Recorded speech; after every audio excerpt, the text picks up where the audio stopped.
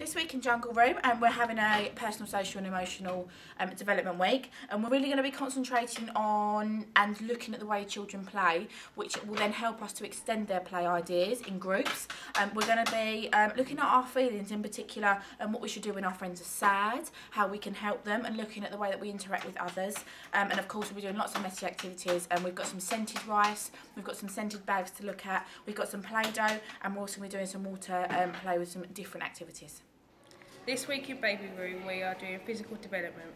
We are going to be playing in the tunnels and tents, playing activity games like ball games. We also are making marks in shaving foam, all to develop physical abilities. This week in preschool we are going to have a messy week, making lots of lovely creations. We'll be talking about textures and making some lovely textured paintings. We'll be singing our favourite songs, creating some movements in response to music, and creating sound with the instruments.